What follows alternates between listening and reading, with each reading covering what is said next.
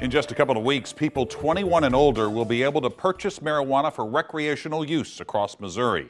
Since this concept is brand new, there are some do's and don'ts you'll need to know about. Brent Solomon is live in North St. Louis County with what you do need to know. Brent. Well, Mike, I can tell you, we're talking about dispensaries that are already open for business for those who have medical marijuana cards. Well, now these same businesses are gearing up to welcome those who don't need a medical marijuana card in order to smoke weed. And that's why we were there for a town hall forum to get your questions answered.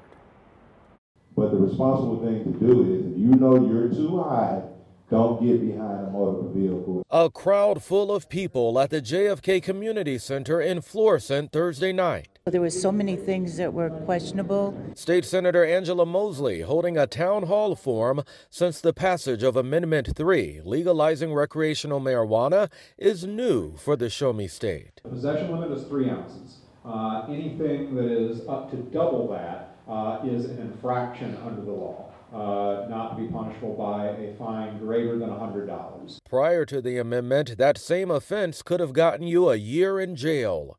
Experts on hand providing insight on what the new law means. You can legally give up to 3 ounces to another adult. You can't sell it, but you can legally give it to them. Those 21 and over can even grow marijuana in limited amounts, but keep this in mind. Not just anyone can just start growing, so I don't want people just saying, hey, let me just start planting stuff in my backyard. No, you have to have a license. Advocates say it's a simple process, similar to someone who applies for a fishing license.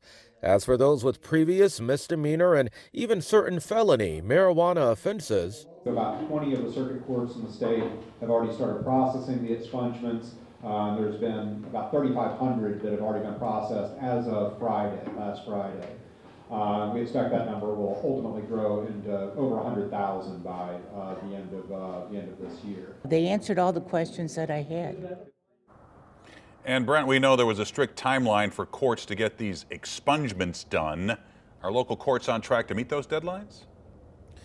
Right, 6 months for those with misdemeanors and a year for those with felonies. But Mike, tonight, prosecutor Wesley Bell said he wouldn't be surprised if some courts end up needing more time because this is such an intensive process.